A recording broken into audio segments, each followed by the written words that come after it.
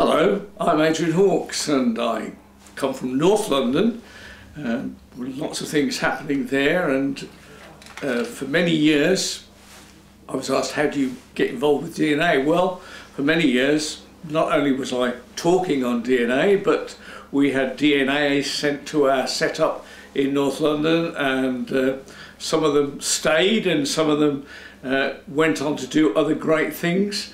And I personally, actually I have to tell you, even one of my daughters went on DNA.